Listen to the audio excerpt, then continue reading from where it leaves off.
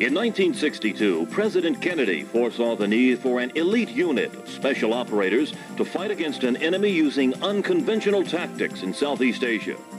These men would be specially trained in guerrilla warfare to beat the enemy at his own tricks. He needed warriors who would be capable of operating in every arena. He called for men who could reach and attack targets in or under the water. He wanted fighters who could strike suddenly from the air using helicopters. He envisioned troops who could approach a target silently by parachuting from high-flying airplanes. He sought men of courage and stealth who could stalk the enemy over any terrain in the world. When President Kennedy looked for the ultimate warrior, he found it in the form of the Navy SEAL. The history of the modern Navy SEAL dates back to the combat demolition units of World War II. Commander and founder of the Navy Bomb Disposal Unit, Lieutenant Draper Kaufman formed the first naval combat demolition units in May of 1943. Tasked with recruiting and training men at NCDU School in Fort Pierce, Florida, Kaufman placed the heaviest emphasis on his men's physical capabilities. Instructors devised an intense physical training program designed to create men capable of extreme endurance. To this day, the descendants of these units, the Navy SEALs, undergo the most rigorous military training in the world.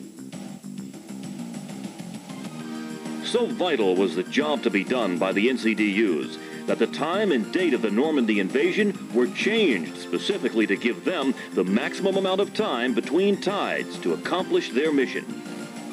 Under heavy fire, these combat demolition units waded ashore to place charges on obstacles and beach defenses. After first clearing several channels under enemy fire, the demolitioneers had to wade back out through the oncoming tide to place marking buoys. These channel markers guided the Allied landing craft and troops onto the beaches through cleared channels, saving countless lives. Even then, the NCDUs continued to act, clearing away sunken landing craft when they threatened to block the cleared channels. Their intense physical training paid off as naval combat demolitioneers plied their craft under miserable conditions. This tireless service was not without a heavy price. D-Day casualties among the NCDUs exceeded 50%. On the Pacific warfront, uncharted coral reefs at Tarawa grounded boats hundreds of yards from the beaches. Heavy equipment acted as weights, drowning hundreds of Marines in hidden potholes as they attempted to wade ashore. To preclude this from ever happening again, underwater demolition teams were formed. UDTs were tasked with making beach surveys and removing obstacles in advance of all amphibious landings. Recent NCDU graduates were recruited into the UDT program and given additional training in hydrographic reconnaissance, mapping, and other skills needed for their new assignment. The Normandy NCDUs had not considered swimming skills important. They rowed in boats and simply waded or crawled ashore. Pacific operations changed this view, making the UDTs true combat swimmers. All UDT volunteers were required to be strong swimmers and were given additional training on long-distance swimming. The first UDT operation was during Operation Flintlock, the invasion of Kwajalein Atoll in the Marshall Islands. UDT swimmers reconned the proposed landing beaches, making notes of obstacles and beach defenses on plastic slates.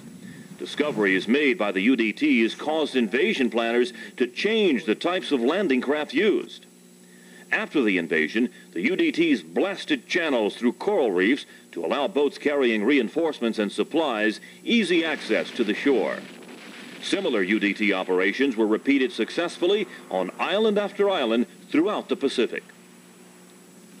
One of the most famous UDT operations was carried out on Guam. In order to prepare for the upcoming invasion, 200 UDT men worked round the clock blowing obstacles. As they worked, they were protected by a smokescreen and constant stream of naval and air bombardments.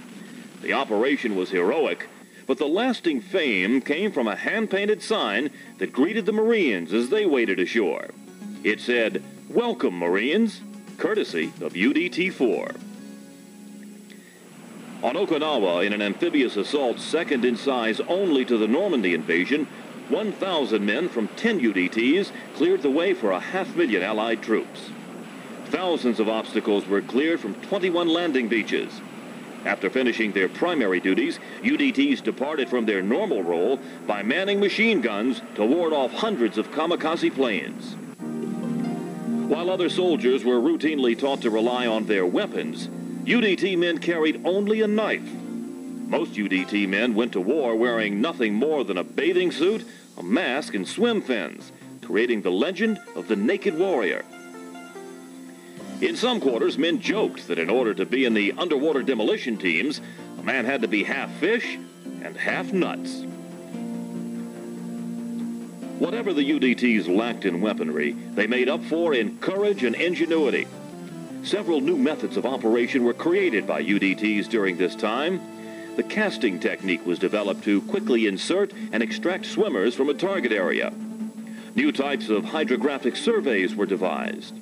Pairs of swimmers reeled out lines which had been marked at 25-yard intervals. At each interval, one swimmer would drop a weight and mark the depth on a slate. The second swimmer would mark obstacles with buoys and note their locations on another slate. Both the casting technique and the lead line survey were so successful that they are still included in modern BUDS training. The basic underwater demolition team of the World War II era consisted of 100 men and 13 officers. By the close of World War II, there were 34 operational UDTs consisting of about 3,500 men. The end of the war marked the beginning of the demobilization of the teams.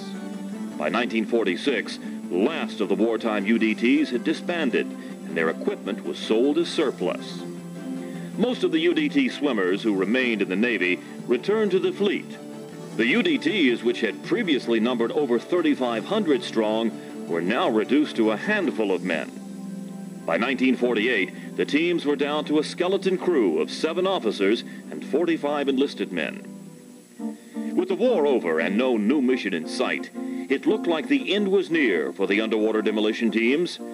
If it was the foresight of Draper Kaufman that had created the teams, it was the insight of Francis Douglas Fane that prevented their extinction. Commander Fane explains how it happened. I took the surrender of a huge Japanese ammunition depot. I swam in with a half a dozen other men. All we had was sheath knives, something like this. This is a Gurkha knife, by the way, but our knives were similar. This was given to me by a Gurkha. And took over command of this seaport. There's a number of small Japanese submarines being built there, but the whole city itself was devastated by American bombing. And we had no trouble at all in swimming in. The Japanese didn't bother us. We were looking for mines underwater that would impede our landing vessels. There was no trouble. And the people were very honorable in the way they surrendered. One of the officers commanding the base wanted to give me his sword. I didn't want his sword. To him, that was his life. So when I refused to take his sword, it was sort of established a bond between us. And we had no trouble with the landing. Everything went very smoothly. But looking over that city and the damage that was done, not so much by bombing, but by burning all the Japanese houses with wood, I realized how horrible war must have been to those people. I also realized that in the mountains, there were all kinds of revetments with guns that would have made our landing very bloody indeed. And I realized that if we were going to come in future wars, we would have to be better prepared than just swimming in the surface as we did. So I thought of the idea of working underwater all the way, working with submersibles out of submarines, coming in surreptitiously at night, or being dropped by a helicopter into the water. I envisioned this whole system. Commander Fane did more than just envision a system. He researched, designed, and implemented it. Through his vision and effort, the post-war role of the UDTs stopped shrinking and began to expand. Fane worked with scientists and commandos from around the world to form the Submersible Operations Platoon, which was a forerunner of today's Navy SEALs. With the help of underwater photographer Eldridge Fenimore Johnson, Fane convinced the Navy that his projects were feasible. Commander Fain explains how Johnson's pictures proved more valuable than words in the efforts to rebuild the teams. But he had this camera, and just as you're doing now, he used to put everything on tripods and so forth. But I taught him to swim holding a camera, and he just thought that was terrific. He was a tremendous man. He actually went through all of the training that I gave my men, locked in and out of submarines. We went in and out of submarines underwater. First time this had ever been done in U.S. Navy history. Stood on the deck, strapped ourselves down at cameras and photographed everything we were doing with swimmers and submersibles going in and out of submarines underwater. So we had a complete documentary of this, and it all came out beautifully. So we cut the film and edited it, and I took it up to the Chief of Naval Operations, who at that time was Admiral Gerald Wright. So we showed this film of all of these events taking place underwater. And he said, "My God, how long has this been going on?" I said, "Well, for almost 2 years now." He said, "If you have any problems, see me." So that solved our whole problems from then on in development of our unit. We got helicopters when we needed it. He made submarines available to us. We've had our men up and down to New London. They were all trained in the deep sea tank. It was 100-foot deep. So the development was because of primarily pictures that showed that this could be done. Secondly, by the plans I was constantly drawing up for the use of swimmers in operations, primarily in peacetime drill, but later on in Korea. And I trained men to scout the bottom for mines and developed a system of towing men and cables who went along underwater behind a surface craft to depths of 50, 60 feet and could spot and mark mines. And this system was used in Korea. This system was used also to some degree in desert warfare just recently conducted off the shores of Kuwait. Commander Fain ensured the continuation of the teams by actively seeking new ways the UDTs could be useful to the fleet. UDTs played an important role in the development of the atomic navy by helping with A-bomb testing. UDT men conducted pre- and post-blast surveys, collecting radioactive water and soil samples from test sites. Commander Fain recalls his personal experience. I was the first person to dive on the crater made by the hydrogen bomb in Bikini. I went down about 50, 60 feet there.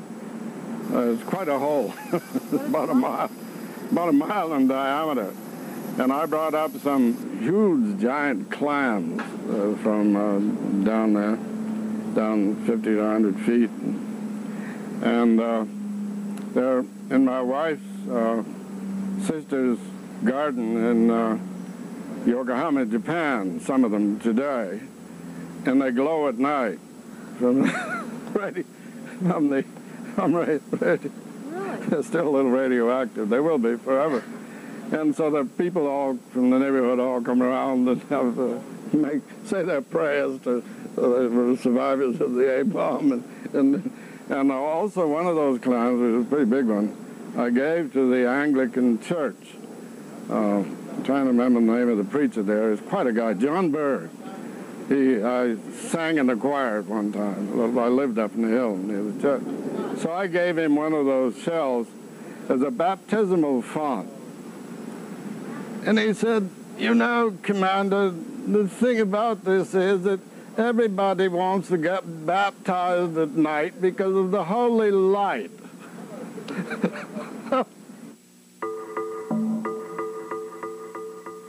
The Korean conflict presented new challenges for the underwater demolition teams.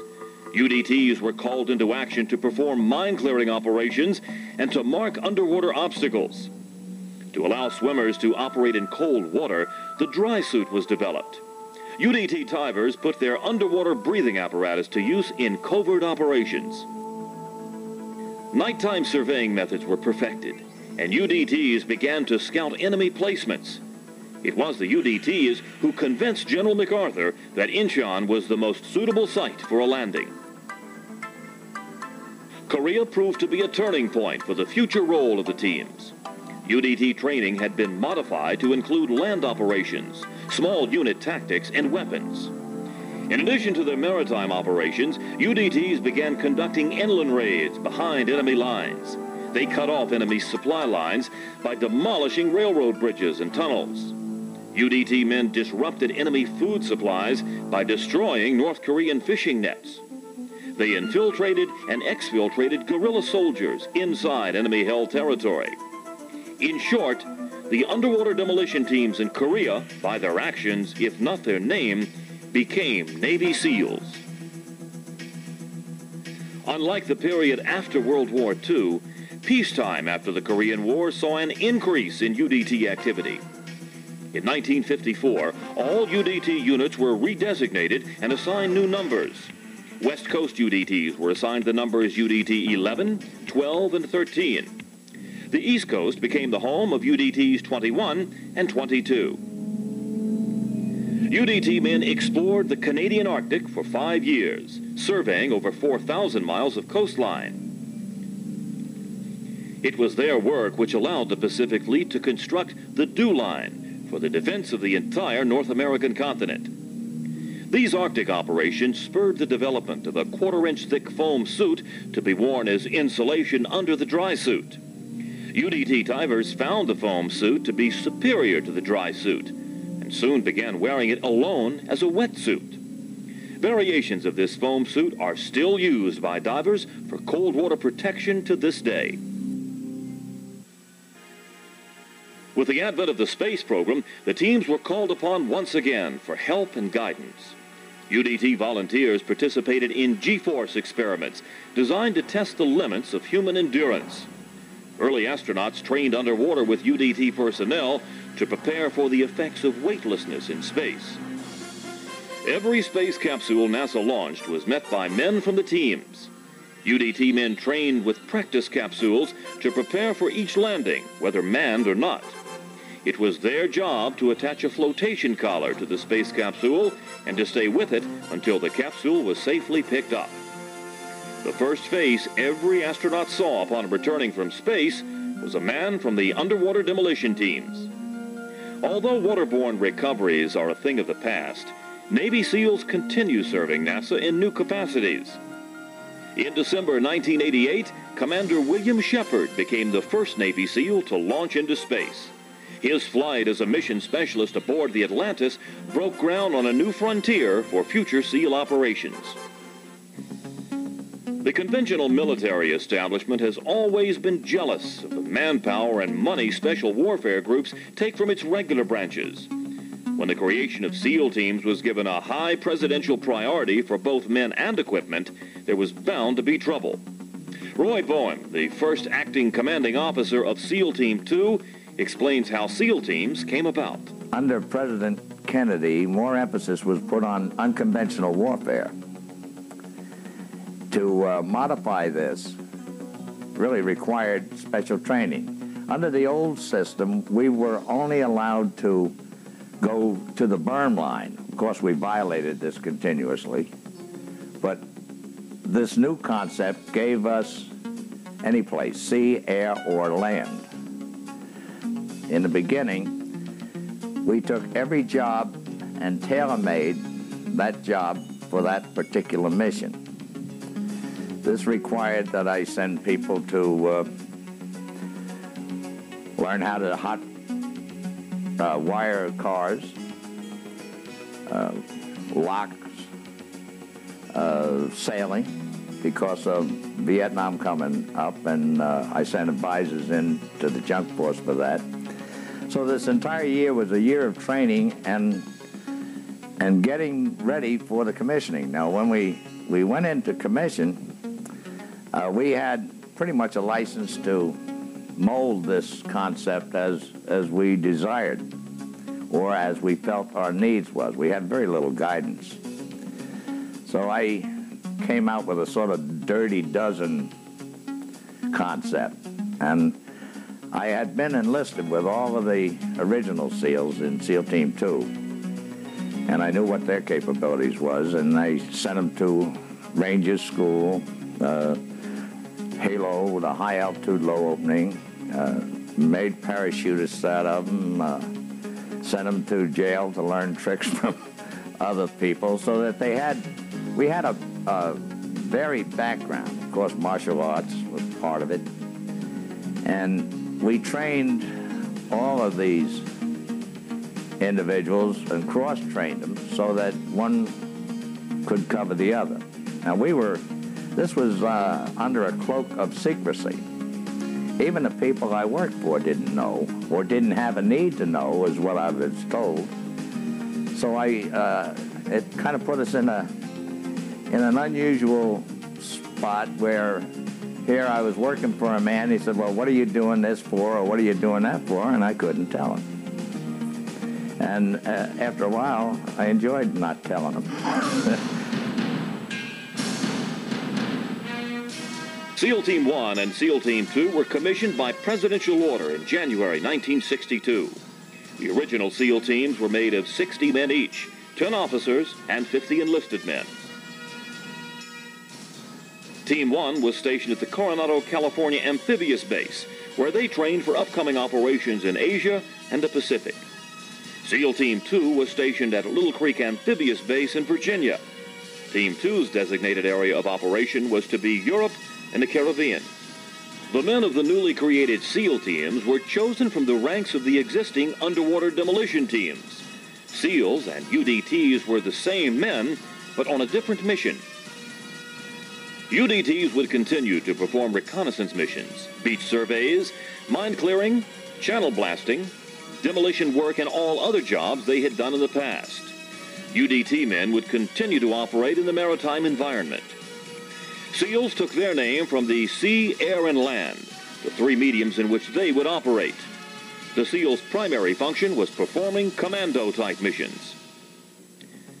Besides the specialized training that went into making a SEAL, special equipment was required.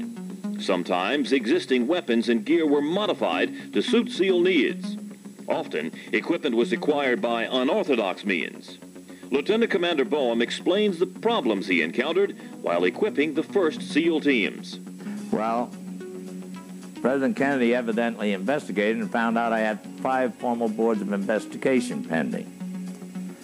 A violation of diving safety, open purchasing closed-circuit rigs that had not gone through experimental diving from Emerson, open purchasing the AR-15 from Cooper McDonald without going through Bew Webster, who wanted me to take the M14 because we didn't have a supply system backing it up, modifying the Halo parachute without going through either Pioneer or El Centro.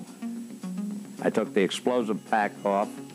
I made free falls out of some of them, static lines out of others, because I needed a parachute that had a steerable capability and would support a man that had excessive weight. So, and I put a patented pop-off valve from another company on an Emerson rig, which was a no-no. These 5 things, all of them were formal boards of investigation pending court-martials. I figured, well, my career is coming to an end, but I always had, I could have gone with Link. Because I'd been invited to go with him, and I said, well, we'll do what we have to do. Well, that took place, and Admiral Taylor asked me, he says, Roy, he says, do you have civilian clothes? I says, oh, yes, sir, I just bought a new suit from Sears with a hat and a red feather in it. He says, you can leave the hat and the red feather. And I met him. We flew to Washington, and I met with the president. Well, I didn't know where I was going or why I was going, and knowing the Admiral, I didn't ask. I figured that he'd tell me when he wanted me to, and the next thing I saw the president, and I didn't know what to say. So I told him I hadn't voted for him. He said, unfortunately, everyone hasn't. Well, fortunately, the man was so charming. He had the ability, the charisma, to disarm you completely.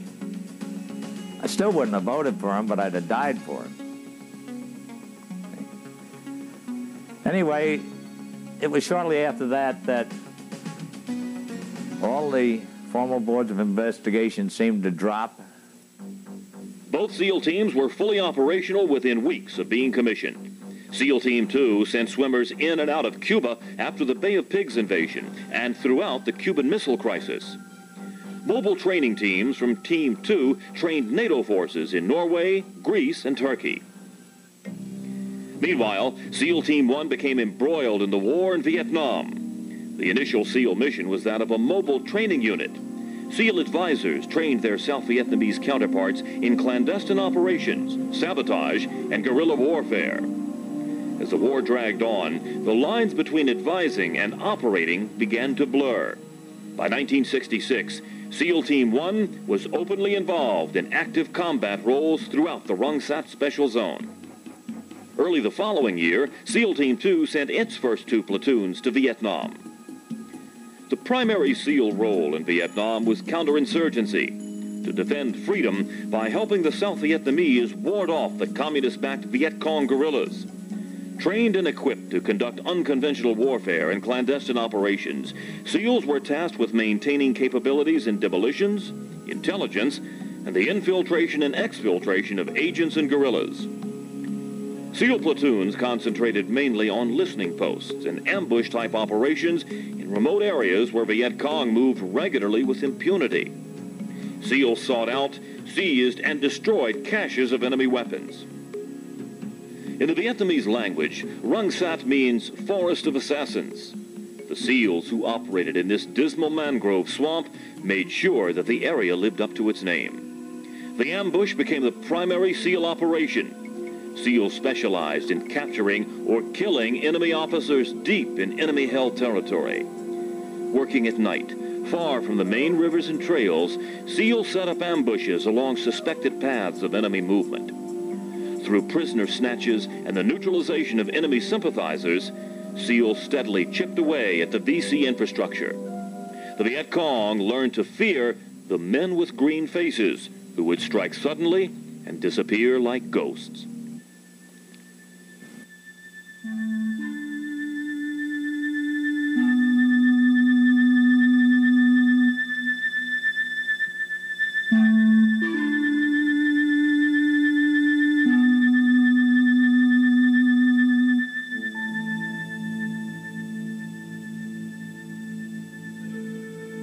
If Vietnam-era SEALs carry the mystique of being somehow special, it's because they truly were.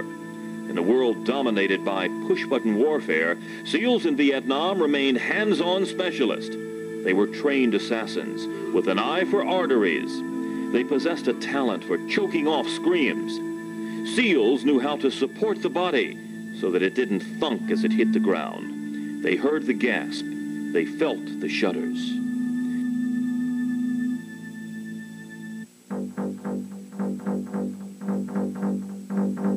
By air, land, or water, SEALs brought a personal war to the enemy with deadly results.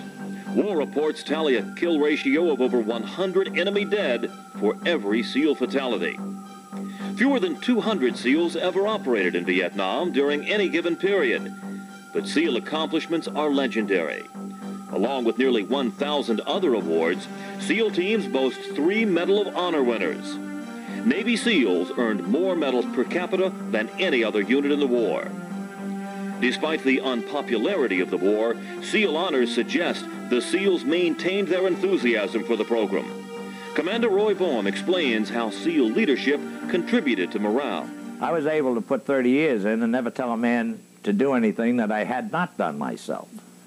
But I was fast approaching the point where I would have to do that when I retired. The leadership is what we all talk about. the greatest thing is followership. Followership is an earned thing. People don't demand respect. They earn respect. The respect that my men had for me solved any problems that I might have. I had a mission one time, and I asked them, I said, I need 13 volunteers. And I'm not guaranteeing you a round trip on this one. And I guess the greatest honor I'd ever had was the entire team stepped forward. So, you say leadership? No, followership. SEALs operated in Vietnam for 10 years, from 1962 through 1972. During this time, UDT SEAL training was modified to include extensive weapons familiarization and firing exercises. Emphasis was placed on helicopter operations, such as insertion by rappelling and extraction by McGuire rig. Field operations on land included ambush and counter-ambush training. Additional instruction was given on the use of explosives and booby traps. Improvements in weapons, diving gear, and SDVs are all offshoots of this era. Every president since John F. Kennedy has preferred, whenever possible, to use the scalpel of special operations rather than the blunter tools of conventional warfare. So it's not surprising that the Reagan administration gave top priority to rebuilding special forces, which had been neglected in the post-Vietnam era. UDT SEAL teams were in a position to expand if they were given the right mission. With no wars to fight, Commander Richard Marcinko campaigned the Pentagon to let SEALs use their special skills to fight terrorism. In November 1980, a covert counterterrorism unit, SEAL Team 6, was created. Marcinko was its first commanding officer. For the third time since the establishment of the first NCDUs, a UDT SEAL commander would reinvent the teams. When you're on the line, like SEAL Team 6, which now was a full command, a how to respond, full bag deployment within 4 hours, anywhere in the world. So we had 4 hours to get somewhere. It meant that everybody had to have their own equipment. In the era up to that point, we followed the foundation of the teams of a swim buddy, swim pair that became a squad, a platoon, and the UDT was a platoon that did a beat survey. When Roy made SEALs, then it went in squad and platoons that were patrolling dimensions. SEAL Team 6 went in pairs of the swim buddy system for door entry. The size of the patrol now is based on a target. If it was a underway love boat, basically needed a whole command to swarm a ship. If it was an oil rig, that was a smaller group, like about 40 people. If you went down to just hostage rescue in a building or an aircraft, again, based on the amount of terrorists, the amount of hostages, you package the deal. So instead of being platoons, fire teams, I had groups. And the basic groups originally were 30-man groups that trained together, and they broke down into the boats that we fought out of, originally the whalers and then cigarette boats, called boat crews. Where it comes probably the foundations that changed dramatically are the equipping. Originally, the teams had a sub-ops division that maintained all the diving equipment, and air ops that did all the parachute division, all the parachute work. What that allowed is that when you want to go for a swim, you go to sub-ops, you draw a lung, and you go for a dive. If the lung didn't work, or something was wrong with you, you go say, I don't know, the lung didn't work. Or if it's the parachute, I don't pack this damn thing, but it didn't work. Because of the criticality of having every shooter on the ground performing, I bought everybody their own parachute, their own weapons package, their own diving equipment, their own skis, so that every man now had his own equipment locker. And the man was now part of the system. If he failed, it was because he failed. There was no more passing the blame to somebody saying, "Ah, shucks, it broke." He didn't take care of his equipment, but that meant that we were mobile because of the philosophy of the mission is more important than the safety. That we are in combat. 6 in counterterrorism is in combat every day. Not like waiting for the 120 days warm-up of we're going to war in Vietnam, we're going to war in somewhere, now we can cheat a little bit. We broke safety regulations every day in everything we did. And our dives on O2 rebreathers on the Draeger R5, we were going too deep, too hard, too fast. And I was told to change the diving logs because we were breaking the rules. And I refused to. And I forced the Navy labs to go through and say, Jesus, maybe we ought to change the tables. But that caused more bureaucratic ripples in terms of what can the man endure, and that's what we worked hard on. The man now was the attack weapon, and the system was there to provide, vice versa. The criteria hiring people for 6 broke a lot of rules in that my first priority was combat. I mean, had a bullet gone past their head with their name on it, and I bought those guys first. The next thing I bought was trade skills, kids that had worked somewhere as in union labor, so that in a terrorist event, they were either an electrician or a bricklayer or somebody.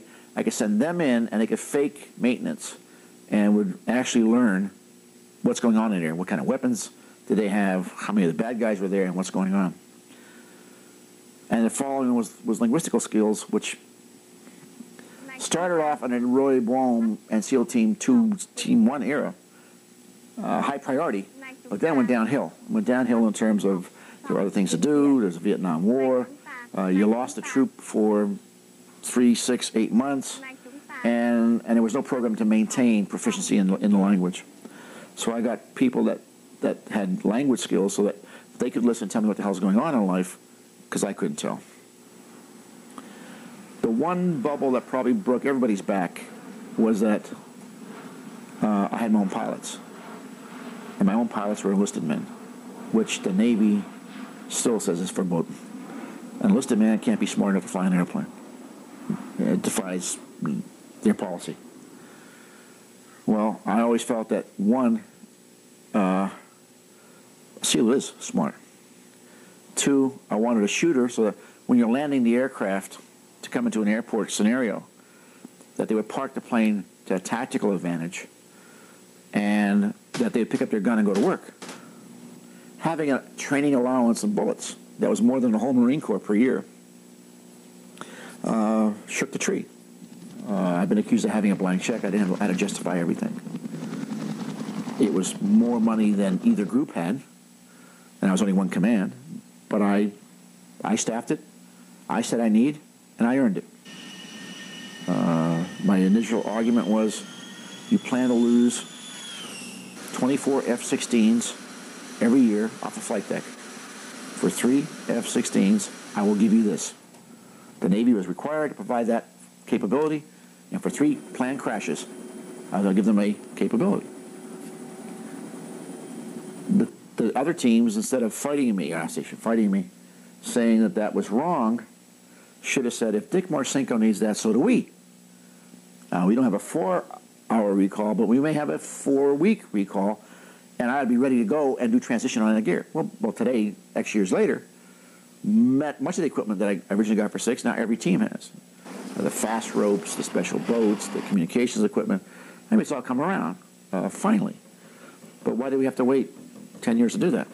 I mean, it should have caught on the next year saying, if that band of merry men needs that many dollars and that many bullets, then probably I need to have them too. The relentless pursuit of his goals polarized anyone who had contact with Marcinko. The mention of his name can still evoke controversy within the SEAL community. Yet even his greatest critics are forced to acknowledge his accomplishments. SEAL Team 6 was not just another SEAL team with a specialized mission. It was a new kind of SEAL team. Historically, UDTs and SEALs had trained together, and often they operated together. As distinctions between the two groups began to blur, the Navy consolidated the teams. In May 1983, the underwater demolition teams were decommissioned. The UDT men were assigned to either SEAL teams or SDV teams. The increase in the number of SEALs forced the creation of several new SEAL teams. By 1989, the West Coast was home to SEAL Teams 1, 3, and 5, plus SDV Team 1. The East Coast was home base to SEAL Teams 2, 4, 6, and 8, plus SDV Team 2. The increased number of teams allows modern SEAL teams to become more geographically and functionally oriented. SEAL teams now develop operational and language skills specifically targeted toward their expected areas of deployment. Although the United States was officially at peace during the decade, SEAL teams continued to see action throughout the 1980s. The 1983 invasion of Grenada marked the first use of SEAL teams by the Joint Special Operations Command. Poor planning on the part of senior commanders caused needless casualties among the SEALs. Despite their losses, SEAL Team 4 and SEAL Team 6 managed to overcome tremendous obstacles and salvage their missions. In 1985, SEAL Team 6 was sent to intervene during the hijacking of the cruise ship, the Achille Lauro. At the decade's end, December 1989, SEAL Team 2 and SEAL Team 4 were called into action in Panama. SEAL Team 2 put enemy patrol boats out of commission with timed explosive charges. SEAL Team 4 was tasked with securing Patilla Airport to prevent General Noriega's escape. Working under restrictive rules of engagement designed to prevent collateral damage, Navy SEALs succeeded in both missions. The operation at the airfield sustained a casualty rate of over 50%, causing many to wonder about the future of SEAL operations. Just over a year later, Navy SEALs distinguished themselves in the Gulf War by destroying mines, capturing oil platforms, and seizing the first Kuwaiti land liberated by Allied forces. SEALs in fast attack vehicles roamed the landscape, illuminating missile targets with laser beams. A handful of SEALs managed to fake an amphibious landing by using timed explosive charges. This deceived two Iraqi divisions into moving out of position and into the phony invasion area. The rebound success of SEALs in the Gulf War is an example of how SEAL operations work best when kept small. Lessons from Panama showed that multi-platoon SEAL operations in a hostile area don't work. The unit is too large for surprise and too small to dominate. After operating for 7 months in a war zone, SEALs returned home from the Persian Gulf without a single casualty. With the demise of communism in Europe, many foresaw an era of worldwide peace. As nations work toward that goal, Americans continue to call on Navy SEALs. As one SEAL puts it, we all pray for peace, but if there is a war, we want a peace. What jazzes me the most would be one shot, one kill at 1,000 yards head.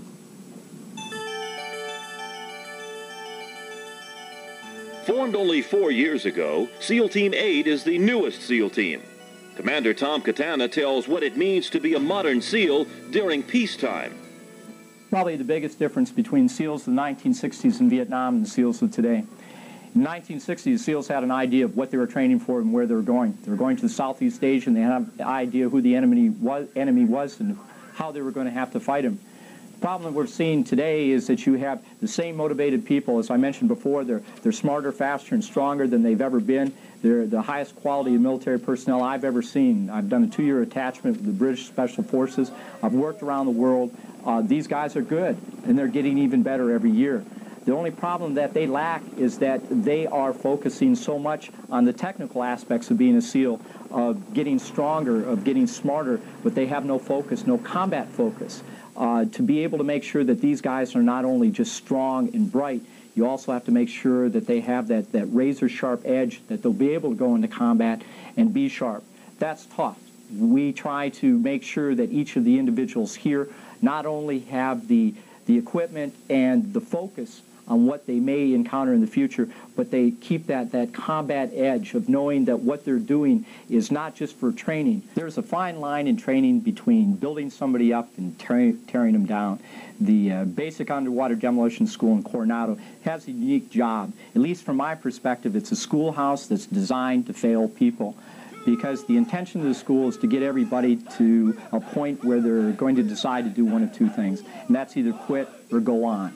And once you've been able to identify that core group of people who've decided that no matter how bad, how wet, how cold, how totally miserable they are, that they're going to go on, then you start building them up. And that's what BUDS basically does in 6 months, is decides who is it that possesses that, basically the right stuff. And then once they get to a team, we'll add and start building them up. So I see the purpose of basic underwater demolition SEAL training is the same as it was in Vietnam. Find out who's going to stick with you when the going gets real tough. Once you've identified who that person is, you can train them to do anything. SEALs work on a daily basis, not because they love to train, as they would actually like to go out and apply their trade in an environment. They'd like to serve their country. They'd like to test themselves individually. They would like to be able to do for real what they train on and train for on a daily basis. I am the end user. I am where the rubber meets the road. I try to make sure that my superiors know that if there is any contingency that requires a special operations team, that my people are ready, willing, and fully ready to perform in any way that they're called upon to. But again, I may only suggest that my team be employed. I'm the end user. I'm the one who's tasked with the message. It's not really my position to go out and broker for jobs, though we're ready. Yeah, we're geographically and functionally oriented. If something happens in somebody else's area of operation, it's not going to be me. It's frustrating to the guys who are trained up and ready to go, but unless there's something major where more than one team is required to support it, it'll depend on which team has that area of focus. Not necessarily specialization, but area of focus. My team happens to be in support of the EUCOM southern region and the Mediterranean. What that basically boils down to is we deploy forces in support of carrier battle group operations, battle groups that are currently in the Adriatic off the coast of Yugoslavia. So a lot of my guys are anxiously waiting to see how the political situation develops there. I think I've been in command for approximately 16 months, and if I had a crystal ball, I think I would be the best commanding officer of a SEAL team. Don't have it, and in the absence of a crystal ball, the best thing I could say is not knowing where the threat is going to be or what the threat is going to be. As long as we remain extremely flexible, highly adaptable, and very mobile.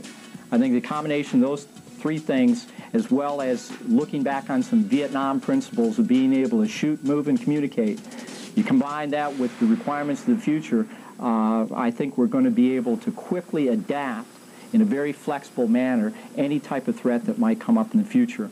With the lack of clarity of what's happening in the world and who's the bad guy and who's the good guy, I think the best that we can do down in the SEAL team is live up to our name, is be capable operators in the sea, air, and land. And as long as we'll be able to adjust on a moment's notice, I think we'll be the force of choice for the future. There were 3 phases.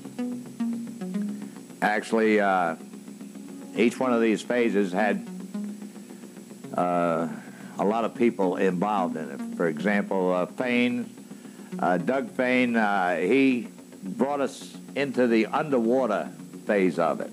He advanced that phase. From the naked warrior to a man that was capable of swimming without bubbles on a closed-circuit oxygen breathing apparatus. So this advanced us along this line. But for every step forward that we were taken 2 backwards in some of the situations, because we would have the concept that Doug developed, and then we would lose the monetary support for that program. So Doug really got us into the underwater phase of this. And I came along and I said, okay, I'll get us into the unconventional end of this thing, where we're not restricted by the existing rules of engagement that the amphibious force had for the underwater demolition teams at that time. So I started us in that direction. This lasted through Vietnam. Dick Marcinko came along, and he started us in another, the terrorist end of it, which is where we are heading right now. These are people that had the forethought to see, was able to see what was coming down the pike, and had the intestinal fortitude to do something about it. The moral courage. Now, moral courage is explained as a person that will do what he thinks is right regardless of the consequences to himself. It's paraphrased quite often. He's got a hard head, and I guess I better not say stinking butt.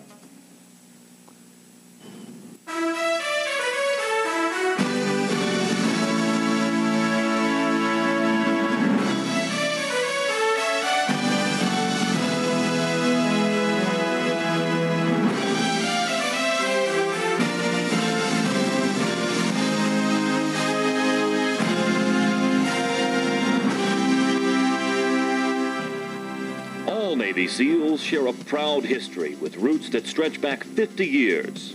Through war and peace times, the teams have constantly redefined themselves in order to survive. In a world of change, SEALs have proven themselves to be an adaptable species. If the past is an indicator, the survival of the teams will rely on SEAL leaders who can embrace and implement change. Men of vision and courage who dare to do what is right instead of doing what is expedient. My most important thing is to get the mission done and be a complete professional.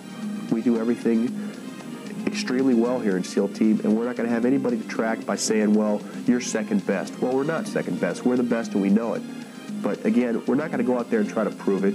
We know in modern warfare, it's not like Korea and Vietnam where there's so much to do out there. The SEALs went into an area that no one was in yet. They went into the Mekong Delta. They went into the rivers and said, hey, we're going to take this mission over.